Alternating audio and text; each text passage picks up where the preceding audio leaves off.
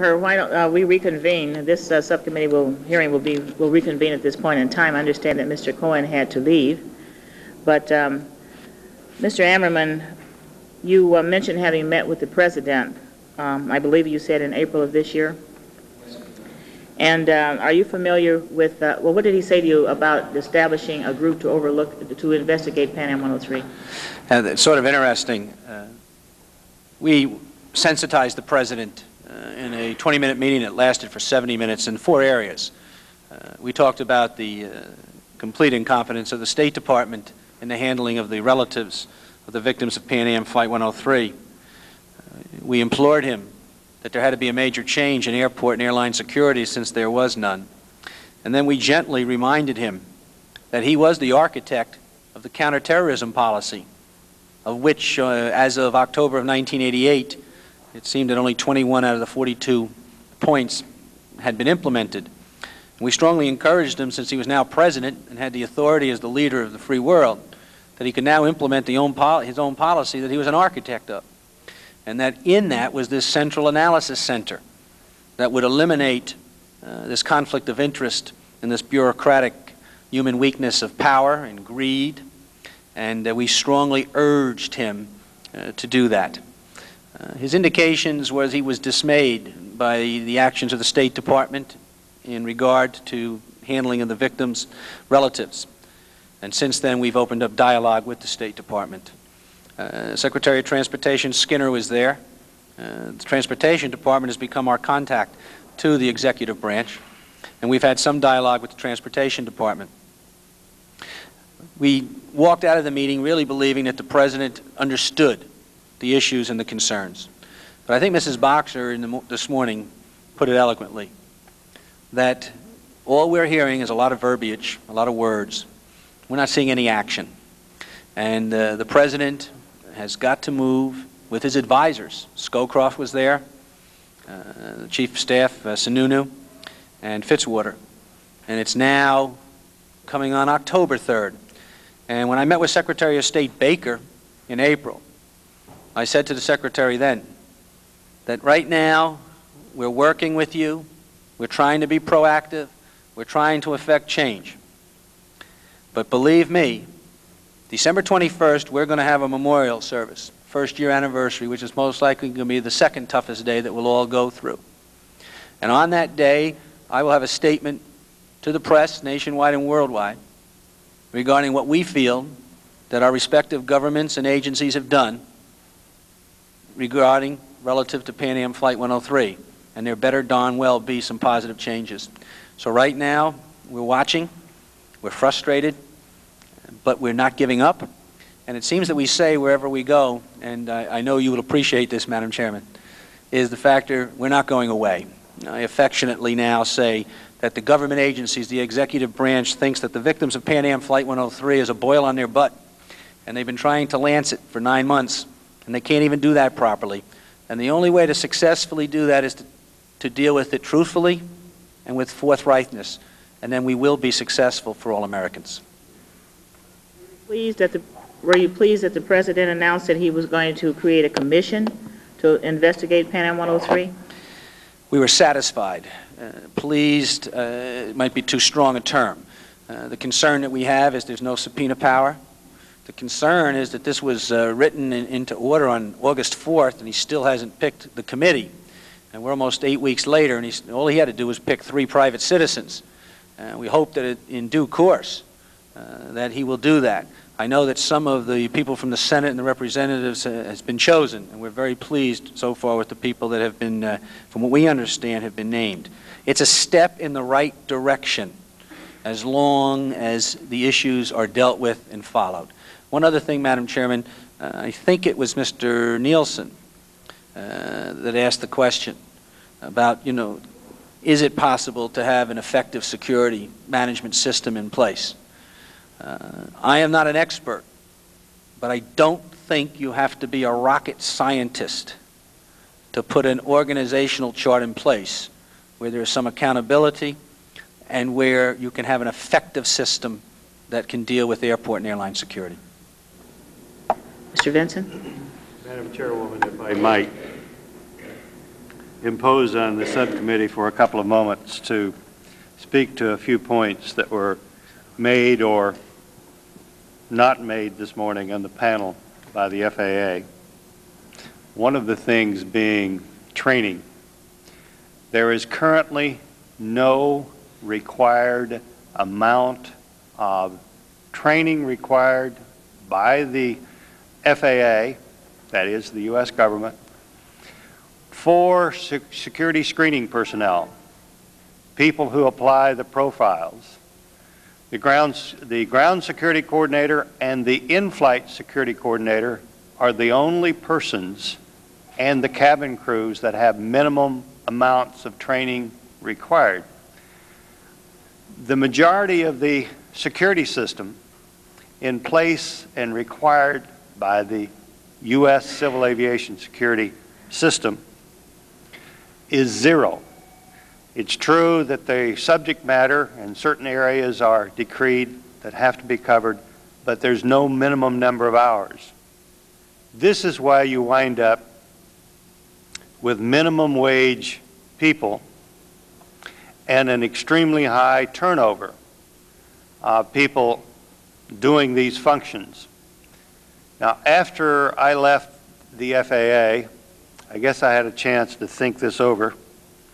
And the one way that I know of now substantially increasing the competence of the system as it concerns application is for the FAA to decree a minimum number of hours for the security screeners and so on. This would have the benefit not only of raising the level of competence, but it also would put a penalty on the airlines for allowing a high rate of turnover. In other words, it makes the employee more valuable to the airline, therefore they ought to be willing to pay more money to keep the employee. That is, if they have to invest this amount of training in the individual.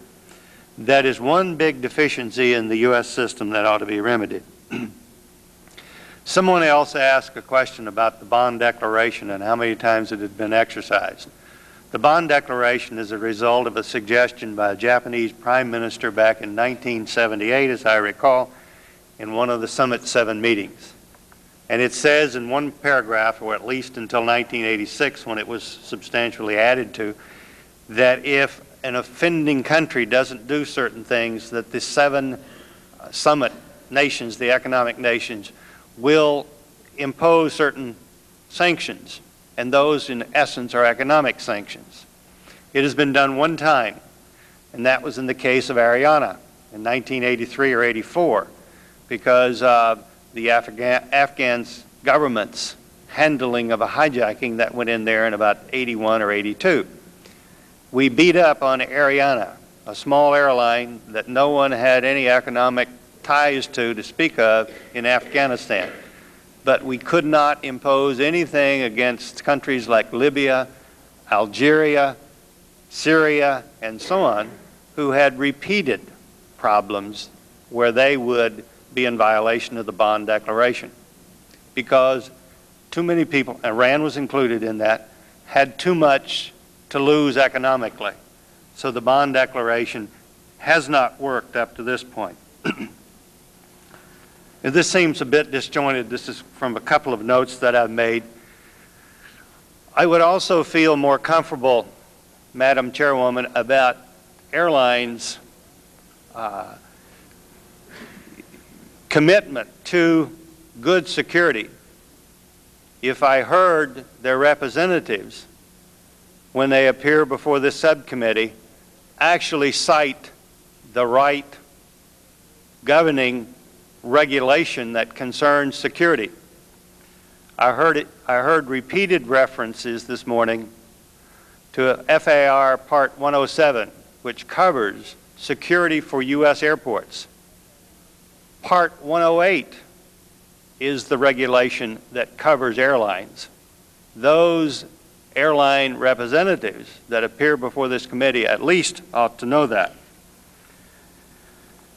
I heard also the Director of Security for the FAA say that the U.S. is the preeminent, U.S. security system is the preeminent one in the world. That just simply is not so. The Israeli system is the preeminent one in the world. If you want to hold the U.S. system up as being preeminent, then why do we have Pan American 103 on December 21st, 1988, TWA 840 on April 2nd, 1986, Pan Am August 11th, 1982, Pan Am August 25th, 1982, and so on. Granted, that's going back several years, but we have seen nothing in the recent years that would say that the U.S. security system is the preeminent one in the world. Certainly not the one to hold up as a model on which to go by.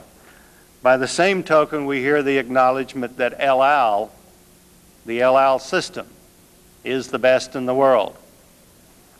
And if my logic is correct, with all of these failures of the U.S. system, then why haven't we adopted the El Al system? With that, Madam Chairwoman, I thank you very much for the opportunity to speak to those several points.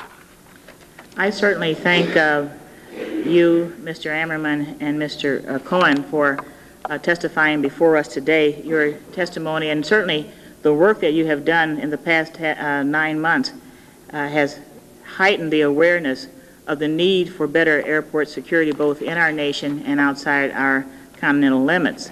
I thank you for coming for your very candid testimony because we certainly understand how you feel, and we know the fine job that you have done in trying to get at and make some changes so that others won't have to live through the situation through which you are living today. Let me say, too, that I apologize for being gone so long last time. However, when I left here, I was under the impression we had one vote. It ended up that we had 2 15-minute votes, which took more than 30 minutes, even though it shouldn't, and a 5-minute vote. Now we have one more vote, and for that reason, we are grateful that the next panel has agreed to come before us tomorrow morning at 9 o'clock and be the first ones up, and I want to thank them, too. With that, I thank all of our witnesses today and adjourn this hearing until 9 o'clock tomorrow morning. Thank you.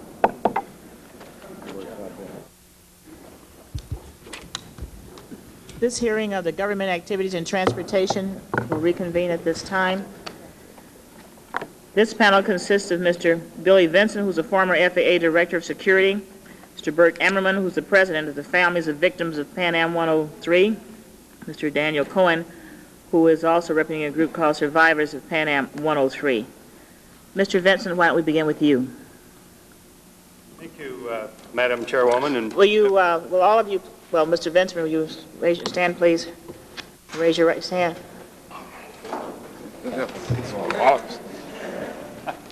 You swear to tell the truth, the whole truth, and nothing but the truth, so help you God? I do. Thank you. Now you may begin, Mr. Vincent. Let me restate for all who might not have been here earlier, the panelists, and I'm sure you all were. The House operates under a 5-minute rule. We will be given 5 minutes to summarize your testimony with the knowledge that your entire testimony will be made a part of the record. You may now begin. Thank you, Madam Chairwoman and members of the subcommittee.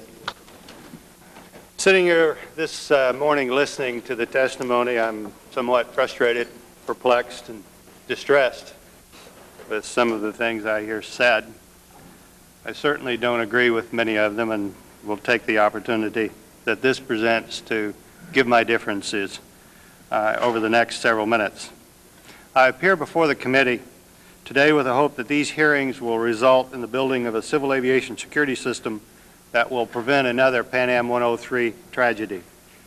The recent unsettling news about the loss of the French UTA DC-10 with 171 people adds impetus to the task of correcting the deficiencies in the U.S. civil aviation security system. Unfortunately, I am a realist after having spent over 30 years working for the U.S. government. My expectations about what this government is inclined to do are somewhat less than what I believe is necessary.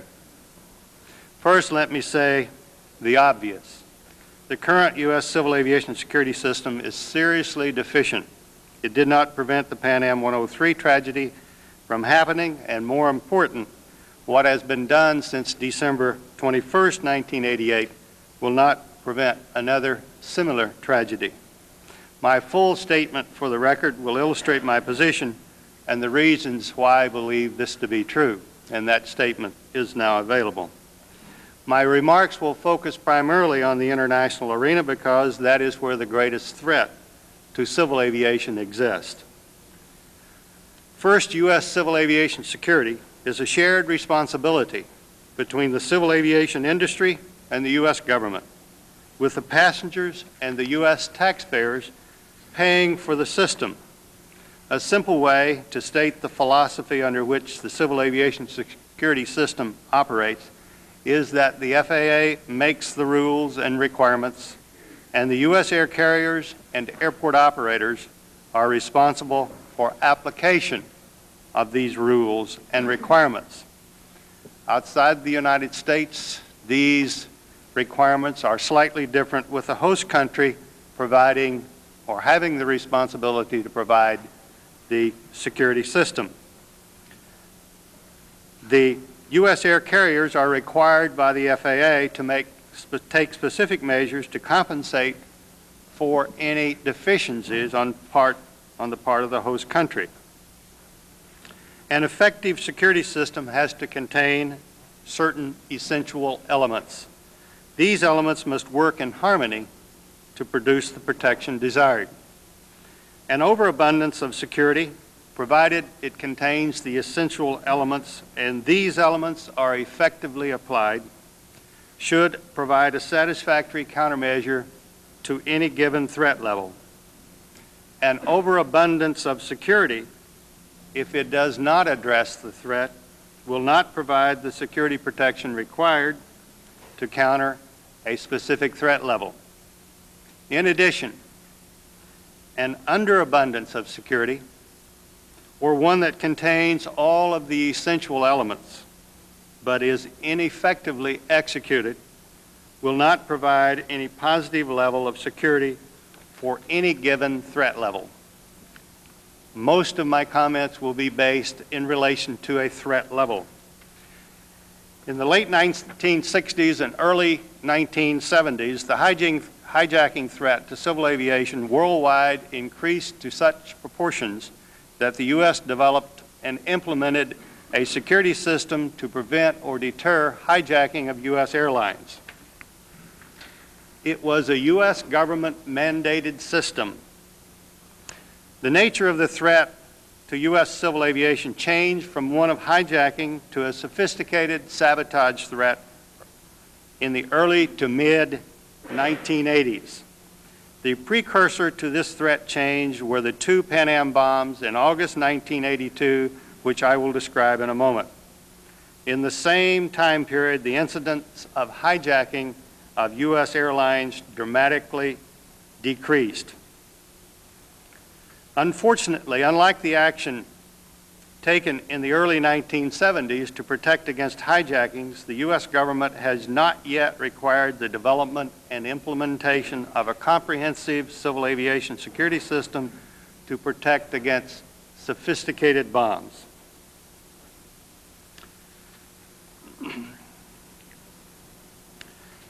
The terrorist only has to be lucky once to achieve his or her purpose, that is, the destruction of an airliner in flight.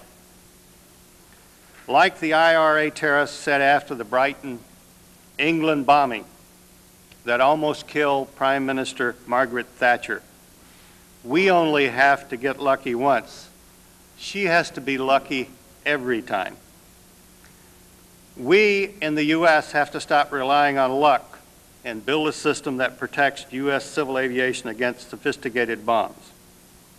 In my statement, for the record, I have described in words and pictures the nature of the threat against U.S. civil aviation. It is necessary that the types of sabotage devices be known, their ease of concealment, difficulty of detection, and their destructive potential be described. In each of these categories, the level of sophistication of the threat to civil aviation dramatically increased beginning in the early 1980s. Madam Chairwoman and members of this subcommittee, I am prepared to illustrate the sophistication of these bombs and answer your questions at your convenience. Thank you for the opportunity to participate in these hearings. As part of your time, I understand you have some illustrations you wanted to make for us? Yes, I would like to take a few minutes and brief the committee on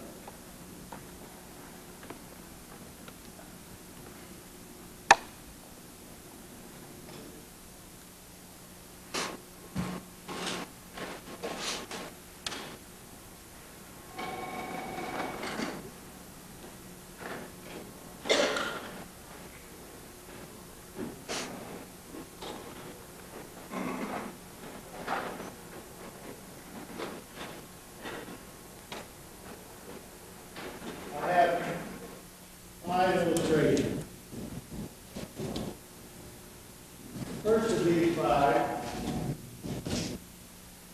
Charlie 11, the sequence bomb that was used against Japan on August 11, 1982, on a flight from Tokyo Narita Airport to Honolulu, Hawaii. And then 2 weeks later, on August 25, 1982, a bomb, unexploded, was found on a Pan Am 747 in Rio de Janeiro. On April 2nd, 1986, what was thought to be an identical bomb once again was used against U.S. aviation. This bomb was a 4-inch wide piece of Semtex explosives, 1/8 of an inch thick, approximately, and approximately 10 inches long. Now, all of these that I'm going to show you are representations of the sophisticated devices. They are not the specific exact details. This bomb contained an electronic timer, but before the timer in the circuitry was a barometric sensor. This barometric sensor would not activate until the flight was above a certain altitude. Once that airplane got above a certain altitude, it would start ticking time off against the timer. And then if the time had not expired by the time the airplane descended back below the preset altitude on the barometric sensor, the bomb would go inactive. When the flight took off again, and once again flew above a certain altitude, the device became active again, and that sequence would repeat itself until the time that had been programmed in the E-cell timer would expire. It was powered by 2 AAA batteries. I could be carrying 2 of them right now. They're that easy to conceal inside the coat pocket. The second illustration is a suitcase bomb. The sides, both sides, around the sides, the top, and the bottom was coated with Semtex explosives, approximately 1/8 inch thick again. The same circuitry that I just described for the other device was secreted usually on the bottom of the suitcase down next to the posts of the device, so that this would aid in confusing the device to X-ray examination. This particular one has shown up twice. The Wall Street Journal carried an article on June 29, 1984 about this bomb being transported by a British national from Athens to Tel Aviv, Ben Gurion, back to London, back to Athens. It malfunctioned, did not explode. The lady did not know she was carrying a bomb. This was carried by a dupe. The previous device I described has never been carried by a dupe. It is something that an individual has to know that they're carrying to activate. The second occasion for this to show up was in February 1986, when the Israelis picked up one of these in their security system. They missed the first, they caught the second. The third illustration is of a representation of the device that Ms. Ann Murphy tried to carry on in El Al, a flight on April 17th, 1986, through Heathrow. She evaded Heathrow security. She did not know she was carrying a functioning bomb, and she was detected once she came up against the El Al security system as she was getting ready to board the airplane. And I'll explain the details, some of that later and tomorrow in executive session if you choose. The device consisted of 2 or 3 sheets of plastic explosives secreted below a false bottom of her carry-on bag, which her boyfriend had given her, and a calculator lying on top of that, with the calculator serving as the timer, the power source, and the detonator, the blasting cap. It was all contained within that. All very innocuous and did not appear as a bomb. The fourth example, representation, is the device that was put on the Korean Air flight in late 1987 by the 2 North Korean agents. It was a fully functioning radio where one of the batteries had been wired to a blasting cap, which was in the C4 plastic explosives, about 2/3 of a pound. The other 3 batteries still powered the radio. The radio functioned fully. Then there was an additional amount of explosives in a whiskey bottle, liquid explosives that was set next to the device. This device did not have a barometric sensor. This was left in the overhead bin above seat 7C and 7B and 7C on the Korean Air 707 that was lost over the Andaman Sea. The last is a representation of the Toshiba Bomb Beat 453 radio found in the PFLP GC safe house raid by the West German BKA on October 26, 1988. It had within it approximately 11 ounces of Simtex explosives wrapped in a Tobler candy bar wrapper, blasting cap in that, and it had the same circuitry essentially as those first 2 bombs I described. Barometric sensor, the electronic timer, an internal power source independent of the batteries of the radio.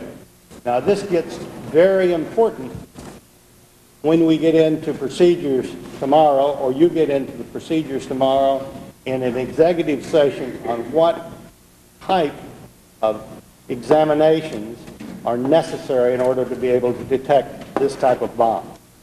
It is not a very simple thing to do. Madam Chairwoman and members of the subcommittee, that's my presentation on types of devices. Thank you very much, Mr. Vincent. Our next witness will be Mr. Bert Ammerman, who's the president of the group called Family of Victims Pan Am 103. Mr. Ammerman. Thank you, Madam Chairwoman. This morning I left at 7 o'clock in the morning. We have about 14 members from our group here. We paid our own way. We've all lost loved ones. So I know... May I don't want to interrupt you, but may I ask him to stand because I want to give them their proper recognition. Won't you stand, please?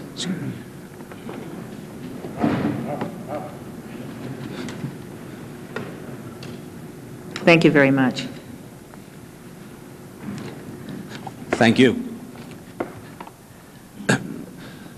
We have been in Washington, D.C. for the last 9 months, monitoring and speaking and testifying at hearings.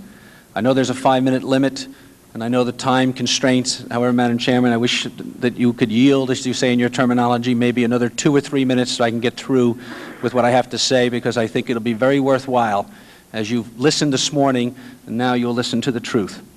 No objection. Hearing no objection, you may proceed. In August, a delegation from our organization went to the United Kingdom for 5 days. and had 20 meetings with government officials both in the United Kingdom and Scotland. It is amazing that ordinary citizens, through the eyes of the media, have to bring the world back to where this tragedy has taken place. And we will be going to Frankfurt, Germany, November 8th, 9th, and 10th, to meet with the West German government officials to find out when they're going to begin the process, since it all started there. But interestingly enough, we met with the managing director, Alan Proctor, of Heathrow Airport in a 2-hour meeting, and the FAA sent Benjamin Demps from Brussels to also be at that meeting. It was one of the worst meetings that we ever partook in during this whole 9-month chaotic excursion. Halfway through the meeting, one of our members, Rick Hartunian, asked Mr. Proctor, "What lessons did you learn from Pan Am Flight 103? And I will never forget his answer. And this is it. Lessons? Lessons? There were no lessons from Flight 103. It was an incident, and we made changes, but no lessons. And those are the individuals that are responsible for security at Heathrow Airport, the British Aviation Authority. Mr. Ford testified this morning, and a few other people, hoping that we don't ever have to go through another Pan Am Flight 103. Obviously, I guess a plane being blown out over the air in Africa is not Pan Am Flight 103. It was an instant replay. Same thing, terrorists, 171 innocent people blown out of the air because of airport and airline security. Our Connecticut families just this weekend, when we had an organizational meeting, has put together a new button. And it really symbolizes this whole hearing. Because I listened to Mr. Cox and I've listened to politicians for almost 9 months. And it says, Pan Am Flight 103, December 21st, 1988. Terrorism and apathy, a deadly combination. And that's all I heard this morning. Apathy, double talk. I heard Mr. Cunningham from Pan Am state that since he's taken over, there's been a change in attitude. Well, from the information and for the record, I was at JFK in June of 1989, where I had to go to be told that my brother was on that plane. And I watched 8 people that our organization have now called from non-alert, because it's very unfair to say that they're from alert management. It's non-alert management. And I watched 6 of them watch a door for 2 hours, of which no one came in or went out. And I watched 2 of them sneak cigarettes, trying to hide them from the supervisor. And they laughed for 2 hours. If that is the change in attitude that Mr. Cunningham was referring to from Pan Am, I think we have something to be very concerned about. With that, Madam Chairman, I will go into the presentation that I have. In the 9 months since the bombing, many disturbing revelations have been made known about the state of security at the time of the bombing. These revelations must be addressed and dealt with. The approach to airline and airport security is totally inadequate and must be completely reviewed and revised. The seemingly passive approach, which we witnessed this morning in testimony, by the U.S. government towards dealing with international terrorism is ineffective, inappropriate, and sends a frightening message to terrorists. We will express our concerns in this testimony. Due to the hesitancy of appropriate government agencies to be open and cooperative with family members over the last 9 months, we have been forced to become knowledgeable in the areas of airline and airport security procedures and terrorism policy. We have found through our experience that you do not need to be an expert to understand that there are severe deficiencies prevalent in the current airline and airport security systems. The question is, are government leaders committed to this premise by action rather than verbiage? The air traveler who puts faith in the airline and government regulation of the security procedures of that airline is making a fatal mistake. There is essentially no protection of the air traveler on U.S. carriers. Instead, it seems that the almighty dollar is what is being protected. Airlines should be responsible for the safe operation of airplanes, while the ultimate security of the passengers must be the responsibility of government agencies. Airlines are in the business to make money. Governments are responsible for the protection of the public. Government must take an active role in structuring and maintaining security policy and procedures. We are living in an age where terrorism is a plague. In this case, we are specifically speaking of terrorism in the air. It is not going to go away because we want it to. The government must be ready to prevent acts of terrorism. This cannot be left up to the airlines. In dealing with Flight 103, it appears that the FAA and State Department chose not to deal with the possibilities of the bombing occurring even in light of various warnings. And now in the aftermath, these agencies seem more concerned with shifting accountability to others and covering up mishaps than dealing with the reality of the government's role in what led up to this bombing. Someone has got to take charge, and the finger of the American people points to the United States government. By the same token, foreign governments must be held accountable for security procedures in their countries. The FAA must attempt to regain the confidence of the traveler in its handling of the security. It will be extremely difficult to regain confidence in the agency with Raymond Salazar still holding the position of Director of Security. Mr. Salazar testified at Senator Lautenberg's hearing where we were present on March 14, 1989. And at this hearing, when questioned by Senator Lautenberg whether there were any other warnings beside the Helsinki warning, Mr. Salazar clearly stated that the Helsinki warning was the only warning relating to Pan Am Flight 103 received by the FAA. Shortly after this hearing, it was announced there were at least 6 other warnings which contained information that could be linked to the bombing of Pan Am Flight 103. This morning you heard him and other people say that the warnings didn't specifically go to Flight 103. The warning was a 3-week warning on a Pan Am flight from Frankfurt to London to New York before the holidays. But that's not specific enough. We can't act yet. In a statement by the esteemed chairwoman of this committee, Cardis Collins, it was stated that these and other FAA bulletins were sometimes untimely, dangerously inadequate, and almost completely devoid of effective and specific instructions for countering possible threats. I think Mrs. Boxer asked a question this morning to Mr. Salazar about dealing with Pan Am, and if you listen to the answer, it summed it all up. They requested Pan Am to do something. They requested Pan Am to do something. It is very difficult to have confidence in an individual who was less than forthright in his testimony before a Senate subcommittee. Mr. Salazar must step down from his position in order that the FAA begin to regain credibility in the area of airport and airline security. Just 48 hours ago, a little over 100 of our members met in New Jersey. A resolution was stated, seconded, and by acclamation, calling for the immediate resignation or stepping down of Mr. Salazar as the director of the FAA. To further substantiate our belief that Mr. Salazar must step down, we cite a recent television program titled The Reporter, shown on Fox Television. Mr. Salazar was interviewed by reporter Steve Wilson regarding security operations at Frankfurt. When questioned, Mr. Salazar repeatedly stated that security in Frankfurt was in compliance. We've done what we're supposed to. And when asked if the Director of Security had personally followed up to ensure that this was true, he simply said no. We have 4 recommendations that we'd like to put forth in front of the committee to consider. And as an aside, I would love to know what's going on in that closed session tomorrow, because it didn't seem too difficult for the terrorists to succeed. It would be more appropriate in closed session tomorrow that they have suggestions on how to improve it, because it seems everyone knows how to break through it. The media is going to have television shows beginning tonight to show that.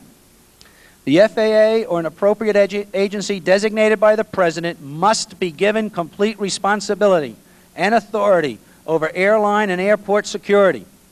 This agency must be responsible for the security of the passenger, while the airline should maintain responsibility for the safe operation of the plane. The agency must be responsible for the recruitment, training, and appropriate compensation of security personnel.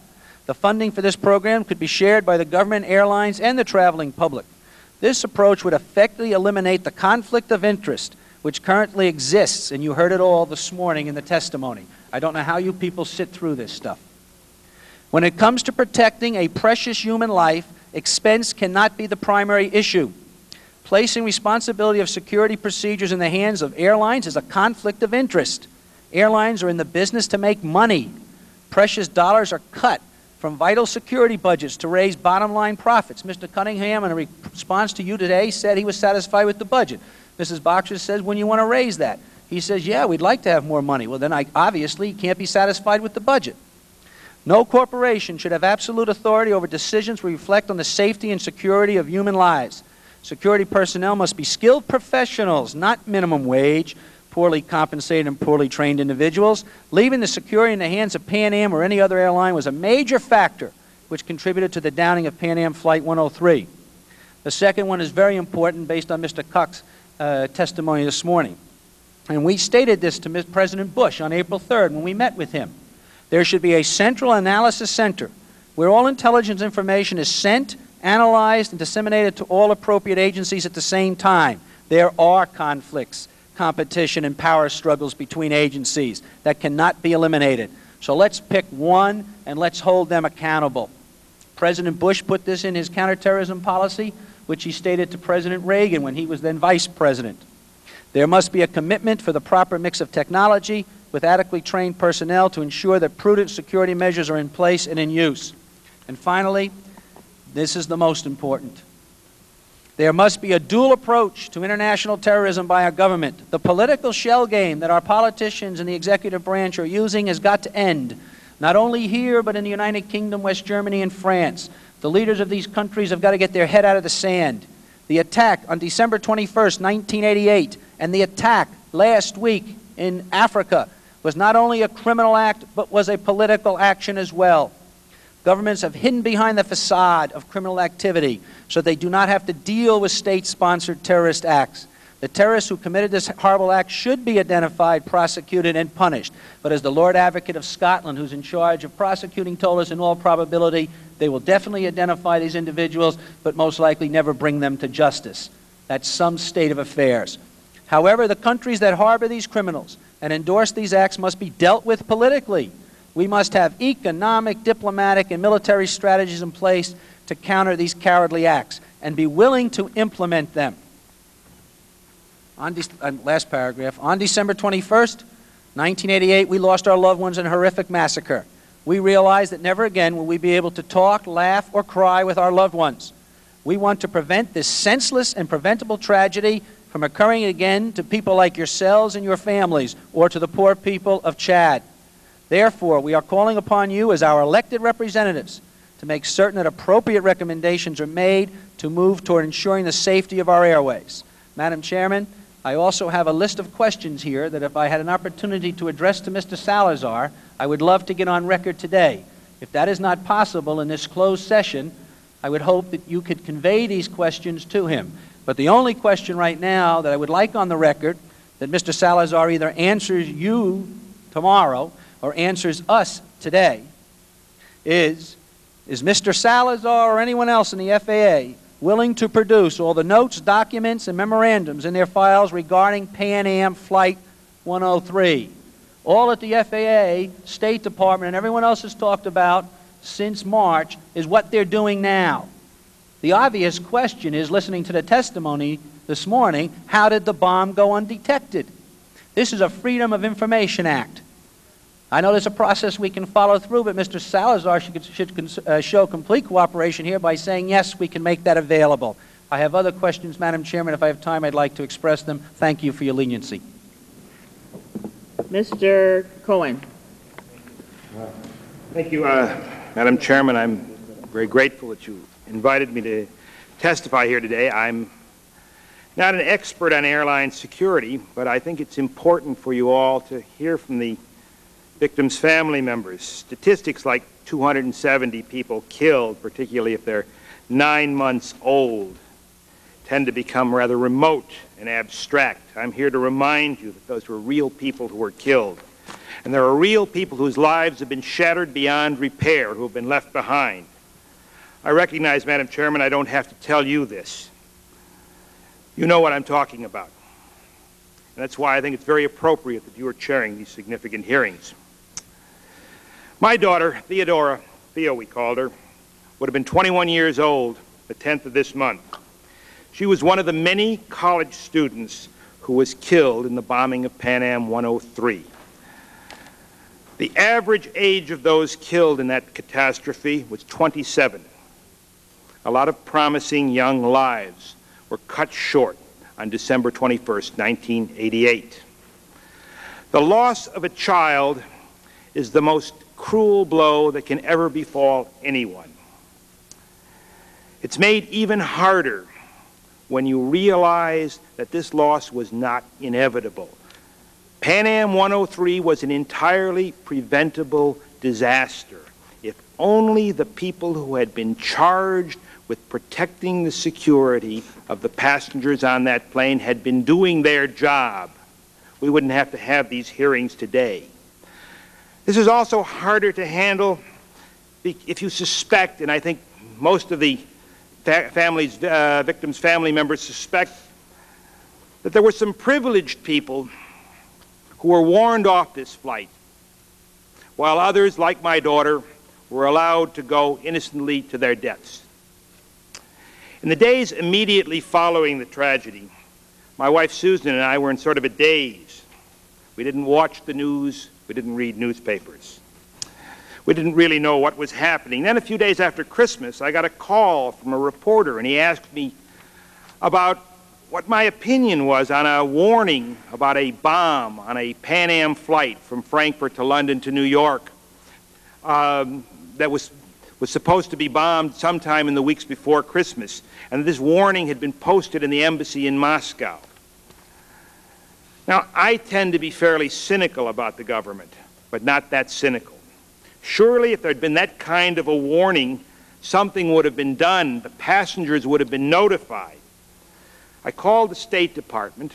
A special number had been given to me by my Congressman Benjamin Gilman, connected me directly with someone who was handling the matter of Pan Am 103. I talked to a woman, I don't recall her name now, and I asked her about this warning, and she said, yes, there had been such a warning, and I was horrified. And she became rather huffy, I think, and she said, do you know that 3 State Department employees were also on that plane, and they were killed? And I said to her, did they know about the warning? And she admitted, yes, they did. I said, then they had a choice, didn't they?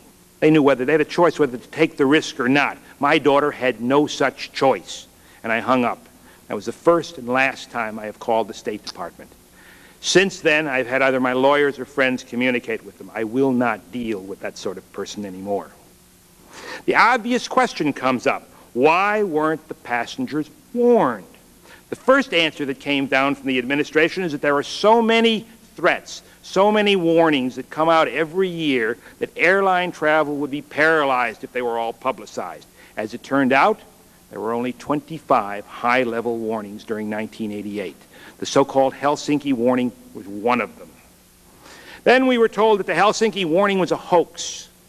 A gruesome coincidence, I think, was the felicitous phrase used by an FBI spokesman. I wonder if this was a hoax. The hoaxer may have been psychic. In any event, the Helsinki warning was not withdrawn. Then, in February, it turned out that the Helsinki warning wasn't the only warning. Mr. Ammerman has already talked about these. There had been specific, detailed information about a bomb in a Toshiba cassette recorder that had been taken from known terrorists in Germany in October. Most of the terrorists were arrested, and then most of them were released.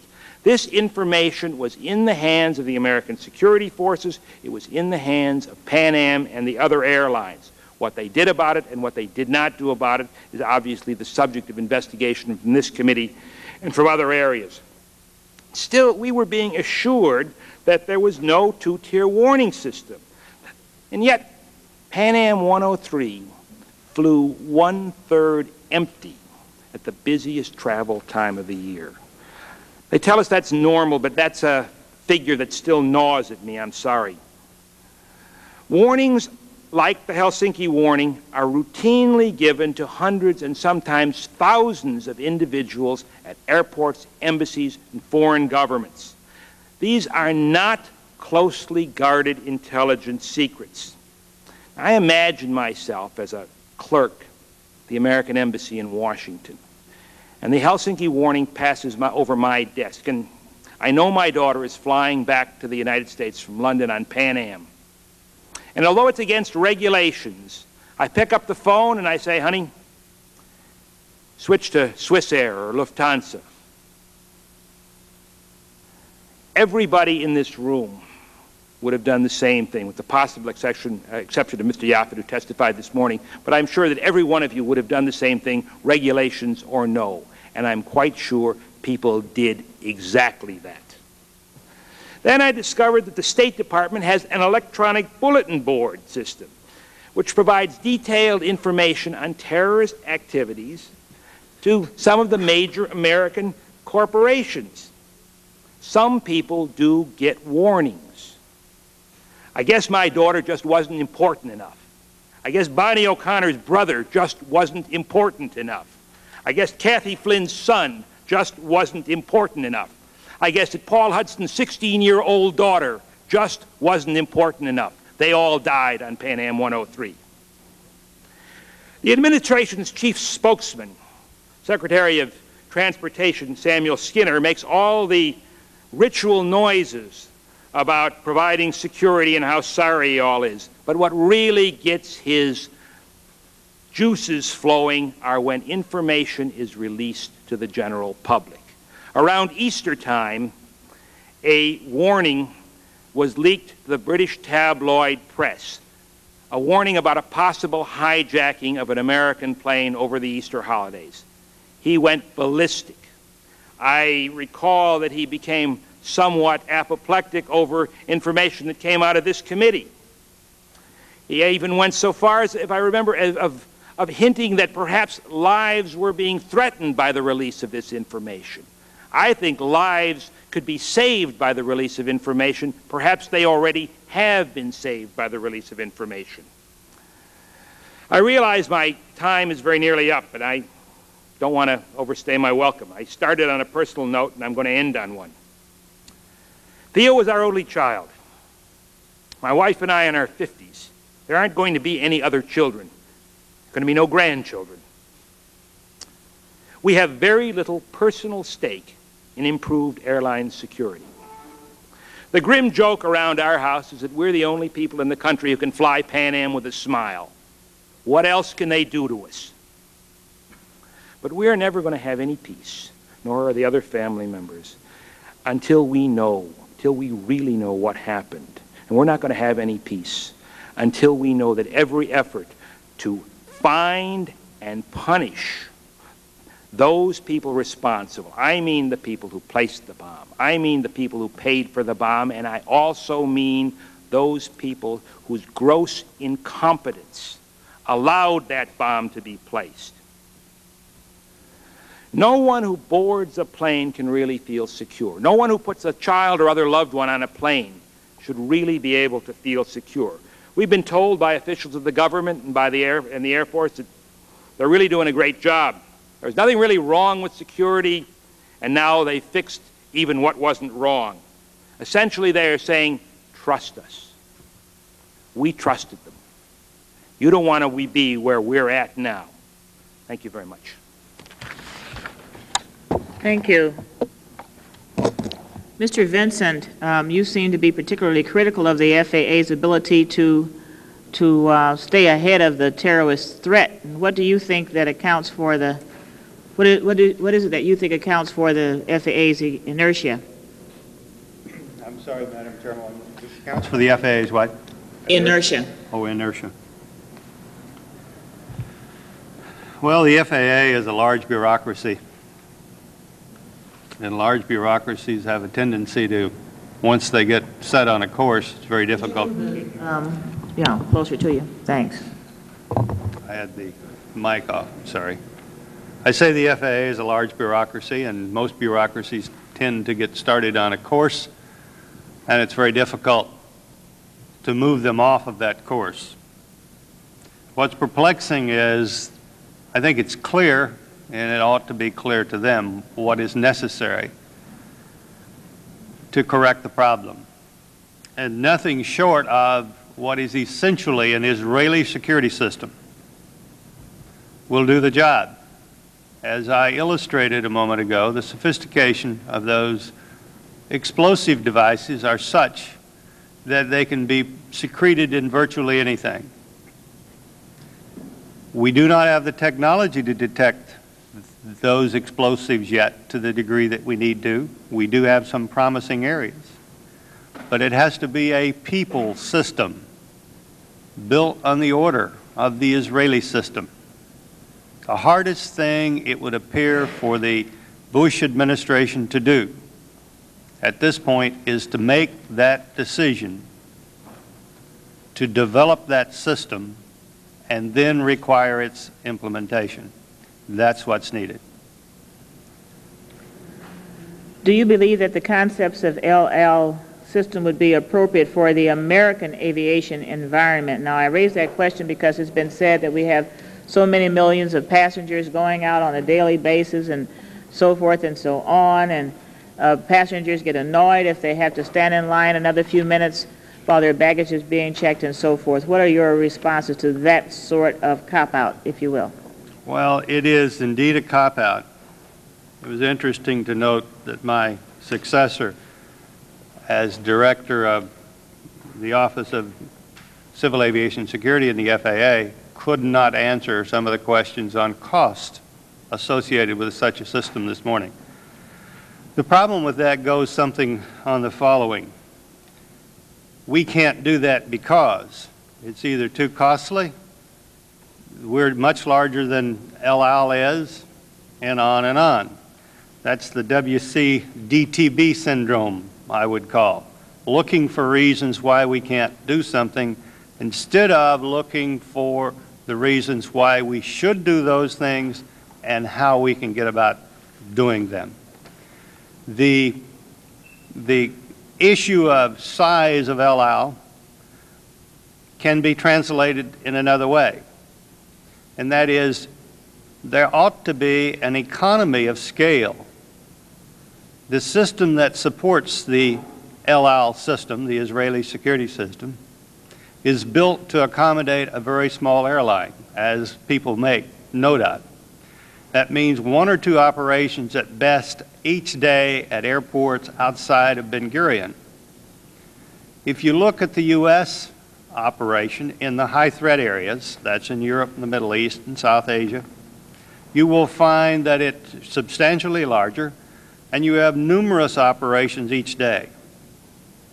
You have an economy of scale, which means you can spread the cost of such a system over a larger and a much wider base. What is missing is no one has sit down and said the requirements for such a system are these and enumerate them, and then run a cost analysis on it. I will accept we can't do that because when this is done and when it's proven from a factual basis that it can't be done. And I don't think that can be proven. Mr. Ammerman said that he had asked some airport officials outside the United States what they thought the lessons of Pan Am 103 was. What do you think is the lesson of Pan Am 103? Well, one of the lessons of Pan Am 103, and the most obvious and the first one, is that the airlines that do not do a good job at their security responsibilities give a bad name to those airlines who do a good job. The other lessons on the Pan Am 103, first and foremost, is that the U.S. cannot continue to incrementally increase the security requirements and expect to be able to stop those sophisticated explosive devices. They have to take a systems approach, take the whole universe and look at it and say, this is what we're confronted with from a threat level. Here are our options. Here are the systems that have worked successfully. Here are the things that we need to do that, and then set up the system for the U.S. aviation, wherever that threat might be. Those are the lessons that are learned from Pan Am. But, Madam Chairwoman, we seem to have relearned those lessons several times. I recall TWA 840 on April 2nd, 1986. We lost 4 people from that incident, from one of those devices. And here we are still arguing, almost a year after having lost 270 more people. It's time to sit down and do the job that needs to be done. That's the lesson. Madam Chairman, can I just add one lesson that Sure. was left out? One lesson from Pan Am Flight 103 is that the management security system, organizational system that is in place now is ineffective, that there is not enough sharing of information, that you cannot hold anyone accountable. This is the third hearing that I have been at, that I have listened to people from the governments and the airlines say it's someone else's responsibility. Or if you ask a question, it's either classified or we have to go into private session, well, that's not my purview. And I think one major lesson, if we learn anything out of Pan Am Flight 103, there has to be a major overhaul of the organizational system of managing of security so that when there is a problem, our elected officials can ask the appropriate questions to the people that are held accountable right now, because there is no accountability in security in the system that we've set up, and that's what these people want. Because you have to walk out of here this evening very frustrated. I know I am, and I wish I could spend more time down here, and most of us can't. But you people must get very frustrated at night in getting double answers, double talk, and moving around. Organization is a big thing to look at. Thank you. Thank you. Mr. Nielsen. Appreciate the testimony. It's very moving. Appreciate that. Let me ask you two questions. I asked the question earlier today whether or not identifying the luggage where the person is on the plane would help. I got an answer that no, it wouldn't make any difference. Then later I got the answer, yes, it did. It's part of the plan. How do you feel about it? Well, I can answer that two ways. And we have a lot of respect for Mr. Yefat, but we disagree extremely with his statement that he made to this committee today that warnings should not be publicized. Warnings should not be publicized, and I'll get right to your next one if you don't mind. Oh, okay. Warnings should not be publicized if you have prudent security. If prudent security was in place, appropriate technology and proper training, don't tell us.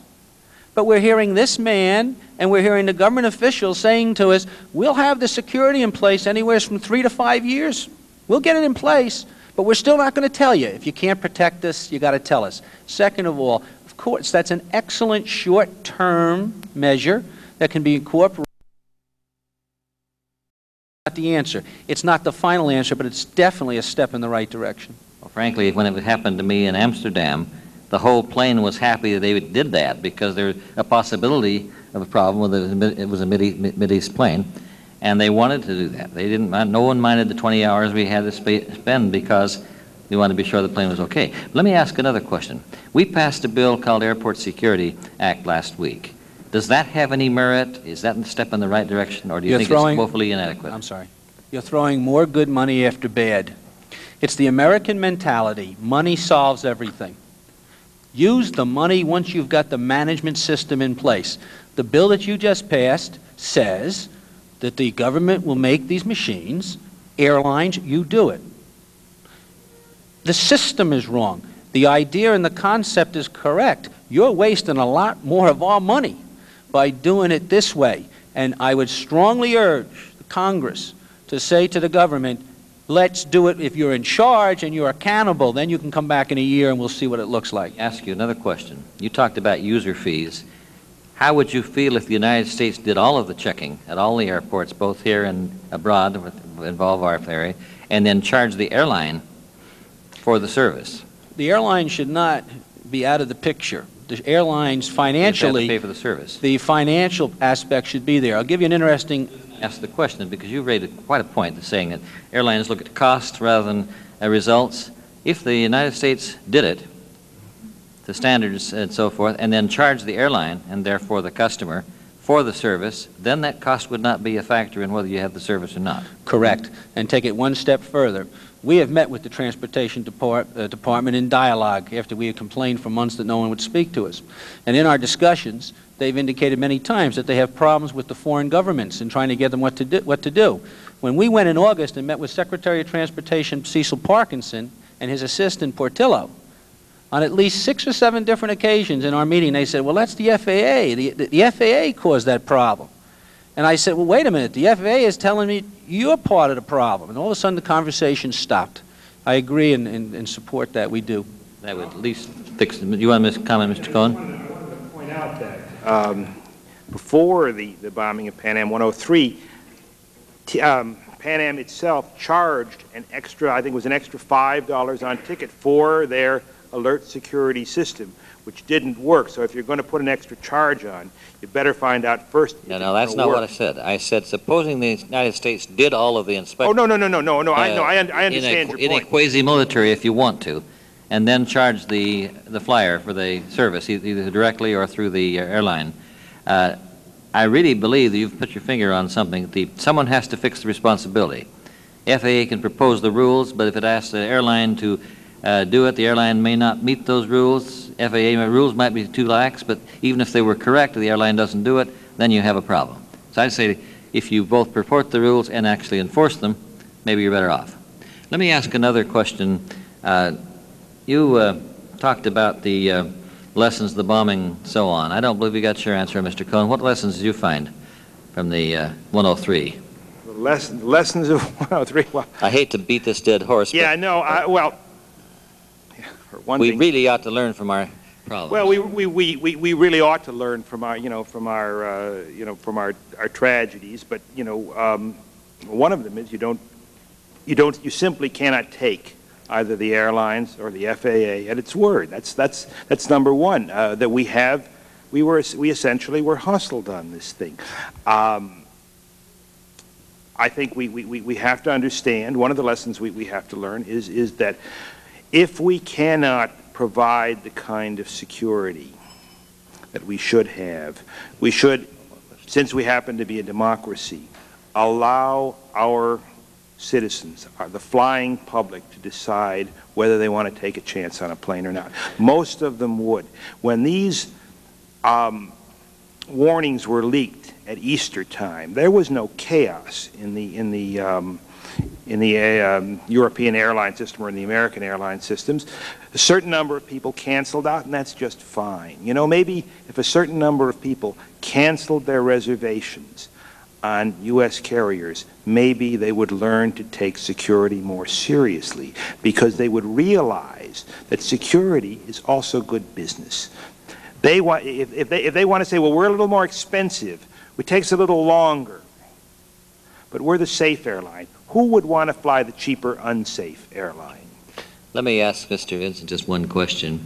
You said that FAA does not have the ability to stay ahead of the terrorist threat, and you said the reason is it's a large bureaucracy, and bureaucracies tend to stay on course, don't like to get moved off course. Was that your experience when you remember this bureaucracy yourself? Oh, I suppose that... A bad bureaucracy when you were there? I don't think say it quite that way. That if so, what did you do to change it, shake it out? Okay. I don't think I quite intended to reflect totally that, but yes, it is a large bureaucracy and it tends to stay on course. How long has it been a large bureaucracy? Ever since it exists, 1958, when it took over from the CAA. But the FAA has a lot of good people, like any organization, and they try extremely hard. They don't make the political decisions. The staff working in security, I have an extremely high regard for. I worked with them for over 4 years. Now, in making the decision, however, it's principally a political one, and you have to stand up and you have to resist a tremendous amount of pressure from the Air Transport Association and all sorts of other organizations, and you get a lot of heat. No, I didn't succeed in changing it off that course. Incrementally, from December 23rd, 1983, when I issued the first emergency order to incrementally increase security in the international arena, 2 days before Christmas, I tried to sway that from its course, considering the very substantial increase in the threat level over late 84, 1985. Did not succeed in doing so. And I belabor the question, and my time is gone, but let me just say that what you're saying is it can't necessarily be done within the bureaucracy. It has to be imposed from outside. Essentially, I left government because I could not. Mrs. Boxer. Mr. Ammerman and Mr. Cohn, I really want to thank you, and also Mr. Vincent, but I want to kind of zero in on the families for a moment, because I think what you're doing is very important. and is very helpful and is very difficult for you. And the fact that you're taking your grief and you're turning it into something positive is very important for us. And as members of this body, and you refer to the chairwoman's experiences, we all have experiences like this, and we are very empathetic, and I just again want to thank you, and I will be very happy to take your questions and insert them into the record as my questions, and then we'll be sure that they get answered if there's no objection from the chairwoman. Is there objection? The chair hears none. Okay. Yes. This part is easy. It's living the rest of our lives. I understand That's the hard completely. Believe me, I'm a mother of 2 children, and I understand completely what you're saying. I'm glad that Mr. Nielsen kind of got to the point as to why you left the FAA. Frankly, I wish you hadn't left the FAA, because you're very clear in your thinking. I mean, Mr. Ammerman expressed frustration with some of the responses. My frustration really is we just can't seem to get to the bottom of what to do. In other words, we can't get off center. And I think that what you have said and what we've heard today over and over again is El Al. We have the model. We know it has to be done, and yet we're told by the FAA head of security that he doesn't even know what that would cost. Now, that seems to me a fairly fundamental issue. We ought to know what it would cost, what it would take. Then we can debate and discuss. And I couldn't agree with you all more when you say that until we have a good system that we feel good about, we should warn people, because it's the only fair thing to do. If we were doing our job and we felt very comfortable, and maybe there's reasons why we can't do it, then it seems to me until we have that system in place, we should know. And Mr. Vincent has a quote in here that is very harrowing, if I can put my fingers on it. It has to do with a statement by those operating out of Iran, essentially saying, let's target the Americans because their system is much easier to target than the Israelis. I mean, what more direction do we need than that? It just seems to me very, very clear. And if we don't even know the cost, I think we're just losing our focus here on what we should be doing. Yes. I haven't seen that particular statement, but if I'm not mistaken, if I remember, it was made by the man, that good moderate who is now president of Iran, Rafsanjani. Is that right? Yeah, well, we're going to locate it in this testimony. I've got it. It's on page 35. Quote, one only has to recall the Iranian Prime Minister's recent call for the faithful to attack U.S. citizens, French, etc., quote, because they are easy compared to attacking the Israelis. And there it is. I mean, you don't really... The thing that's so refreshing about this panel, Madam Chairman, is that they're very clear. And what frustrates me when I talk to the FAA is there's a lot of good intention.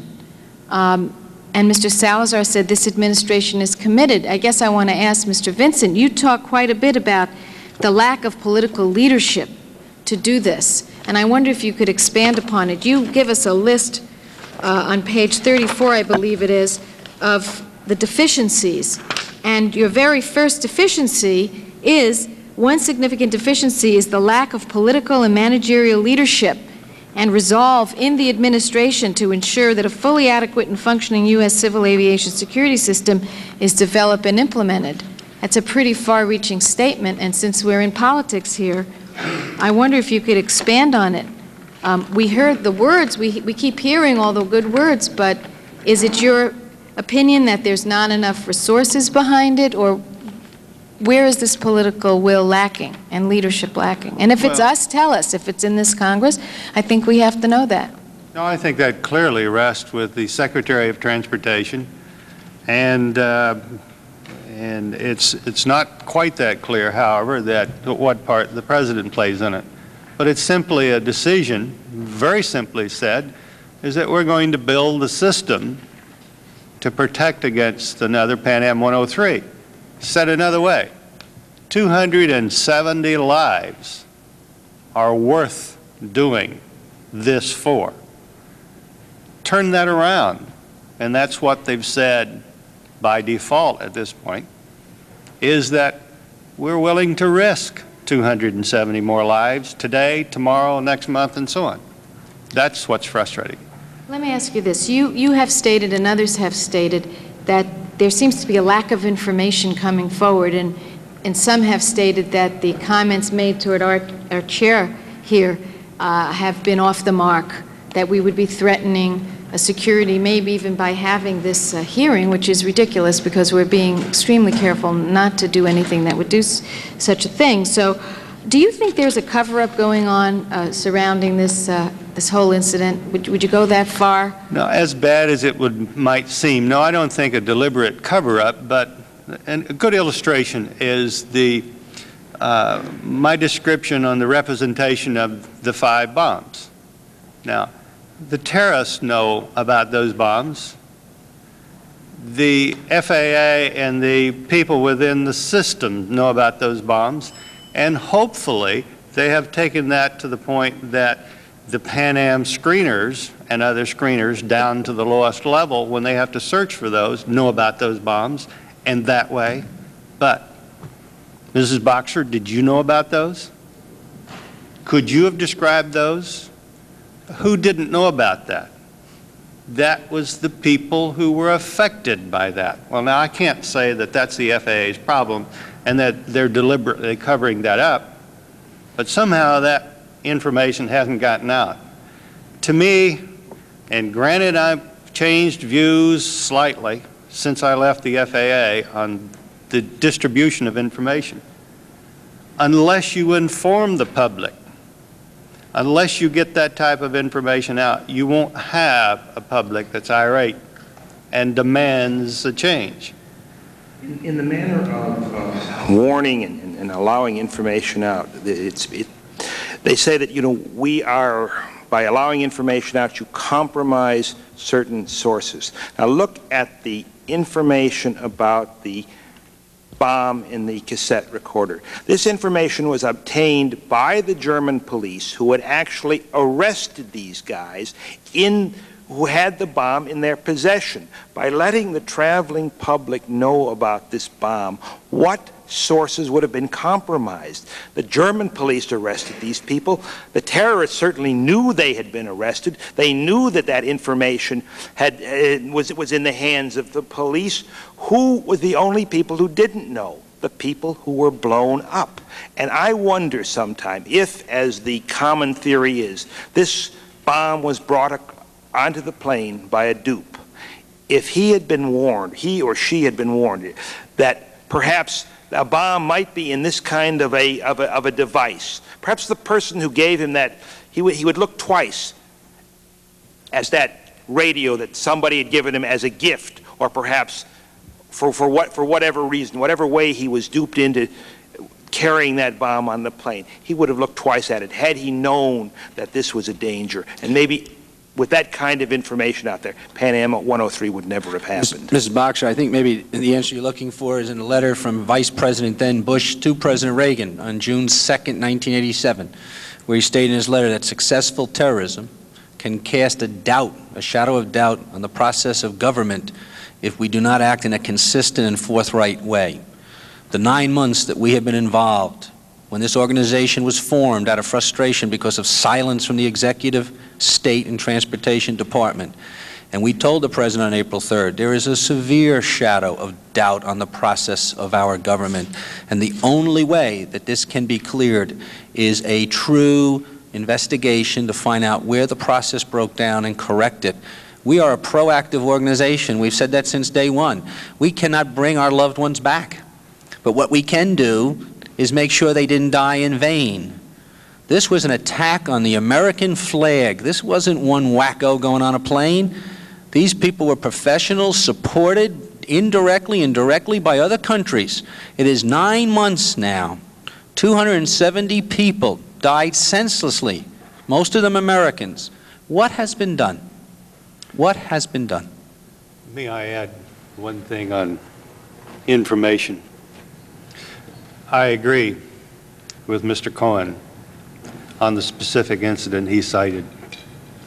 But I hasten to add that there are bona fide and sufficient reasons to protect certain sensitive information, sources and methods. I cover that in my statement. If you're in a terrorist organization and I'm getting information from you and your colleagues find out about that, you're dead. I don't get any more information from you. No one else is going to come over to my side either on those circumstances. Likewise, if I am collecting information by intercepts of communications or any other things, and they find out about it, as one country did following the bombings of the disco in West Germany in '86 or whatever, they shut off that method. So there are good and sufficient reasons to protect data. But it cannot go to the extent that it would appear that it is a cover-up, or you eliminate proper and correct oversight of the function. And this committee, subcommittee, has to have that access to that data to perform that function. And I would submit you cannot afford to allow someone to block you from getting that information. Thank you, Mr. Mr. Cox. Thank you, Madam Chairwoman. Let me extend to Mr. Ammerman and Mr. Cohen in particular my own thanks for your being here and for the energy and commitment that you are investing in behalf of airline security for not only Americans but for people around the world. Mr. Ammerman, let me ask you to imagine for a moment that on December 21st, 1988, there had been in place a fail-safe security system, and we had apprehended at least one of the people that were responsible for the Pan Am bombing, and that had led to the capture of the rest of them. What should we then do with them? With the terrorists that committed the act, you would follow the process that is in place now. You would have a hearing, you'd present your evidence, and if convicted, they would face whatever penalty that our system sets up.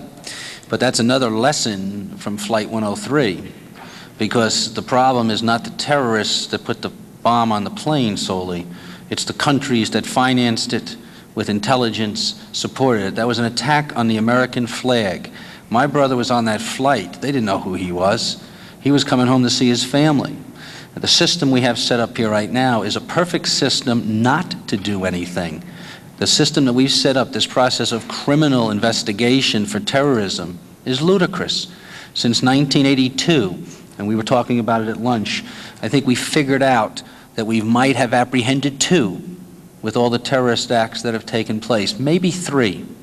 The process doesn't work, and the key here is a dual approach. If you want to go the criminal approach and go after the people that committed these murders, fine. But there's also a political approach. And the political approach is we have to deal with the governments that directly and indirectly support terrorism, or we will continue to lose. The terrorists are a symptom of cancer. And we all know a symptom of cancer, if you find it too late, the patient is dead. You've got to remove the tumor. And the tumor in this case are the countries that support terrorism. And we're doing nothing with the tumor. And I have to then say, a lot more patients are going to die. Well, I'm glad to hear you say that because it needed saying. Earlier I made reference to an article that appeared in the Washington Post not long ago by Tom Clancy, and the headline says, "Nothing's safer for terrorists than killing another American." Let me ask you to move further along this hypothetical course. What would you do with the terrorist sponsoring states?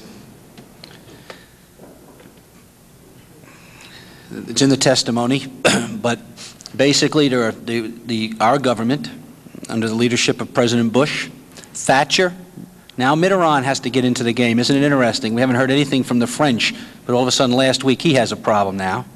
And Kohl, we'll be hopefully seeing the Chancellor in November. We'll have some nice questions for him. They've got to, first of all, work together. Our own worst enemy is our allies. We can't even get ourselves to work together in this common problem. But there's 3 arenas that we can work on: economically, diplomatically, and militarily. Those are the 3 arenas that you have to deal with. And the greatest thing, and the media has been our greatest ally in our cause for the last 9 months. I admit that. They've kept it on the front page. But the media all wants a story, and I know a couple over there with pencils and pens now. Get ready. He's going to say, nuke the world. And we have never said that. What we have said is you must deal with these countries diplomatically, economically, and as all last resort, you must consider military options. It is senseless to say that you will never use military. You might as well say, then put another bag on the plane. Here's where you put it. We have options available to us, and we have to consider them. President Bush, completely unsolicited to us on April 3rd, in the meeting, the 6 of us there with him, said, if the fingers of state-sponsored terrorism are tied to Pan Am Flight 103, he will retaliate. That was stated to us, and he said, I know in your organization there's a difference of opinion on that, and there is. There are people in our organization that would never want to involve the military because they'll say it only bring more problems. There's others that would say you have to use it as a resort. The President has said that that's what he would do. Then a top security advisor on the McLaughlin show a couple months ago said sometimes it's better that the President is not officially told something because then he doesn't have to act. And is that what we're doing right now? We're not officially telling someone what's taking place. It seems the whole world knows what took place on December 21st, 1988, except for the criminal investigation and our politicians. I don't know if that answers your question, but that would be the area that we would want to see it go. Mr. Cohen? As a very first step, I think it would be unwise to consider paying large sums of money to that country which is under the greatest suspicion of being the godfather behind the bombing of Pan Am 103. We may be able to get the hitmen, I even doubt that, but the godfather back there, we should not be considering paying them large sums of money. Not For now. the record, do you want to be explicit about Yes, Iran. Yes. Absolutely. We officially chastised the State Department on July 20th when we met with them, saying how in God's name can you be offering $250,000 to next of kin on the Iranian flight when we have to go to court and prove this idiocy, willful malfeasance, to gain more than $100,000 for our next of kin. Here are American citizens, some people not even going from month to month now with money. We got to go to litigation. It's going to take 3 or 4 years in the American system and prove willful malfeasance to get more money so the next of kin can survive financially. However, we're going to send $250,000 to this so-called moderate who held all of England hostage with the satanic verses, who makes a statement to kill 5 Americans for every someone getting killed, but we'll give them money because now we'll be able to talk to them. Here again is common sense. Where has it gone? Has it disappeared? Look where it got them. Well, I yield back my time because we've got to move here, but I want to thank you very much for those remarks, and I couldn't agree more. Thank you. Mr. Owens. Just one brief comment and question. I want to thank Mr. Vinson for making a forthright statement in terms of what is needed to solve the problem, and just ask him for further clarification of that. Do you think, in view of the fact that we've had discussions of all these coming new detection devices, you might want to alter your statement that we ought to move full speed ahead to imitate and duplicate the El Al system, and that's the best answer to the problem? The technology that has been put forward as the answer to the problem, and it's been given a public affairs slanting by the administration for that, and that is the thermal neutron analysis system, is not the solution to the problem. It is a good system. It has not finished development to the degree that it ought to be deployed the way the administration has decreed it to be deployed. It needs to get out there and get some operational experience. But no way is it ready for 200, 300, 400 units to be produced and delivered. It will not detect those sophisticated bombs that contain less than 1 pound of Semtex explosives. There are other answers. It is a supplement to that, but it is not the answer. Thank you. We have a vote in the House of Representatives, so we're going to recess for 10 minutes. Madam Chairman, before you do, is it necessary to have a motion to go in closed session to do that now? We're going to do that tomorrow. All right. Is this panel dismissed? No, we'll be back. We'll come We'll back. be back. Barbara will answer another question. Yeah, when we're done, I got it.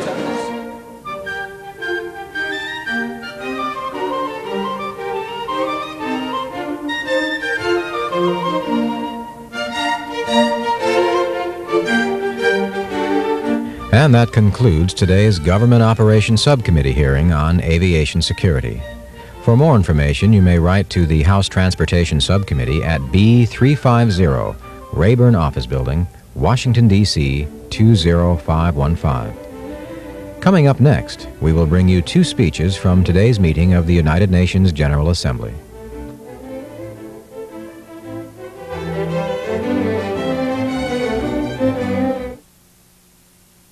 Men have held the office of President of the United States, beginning with George Washington.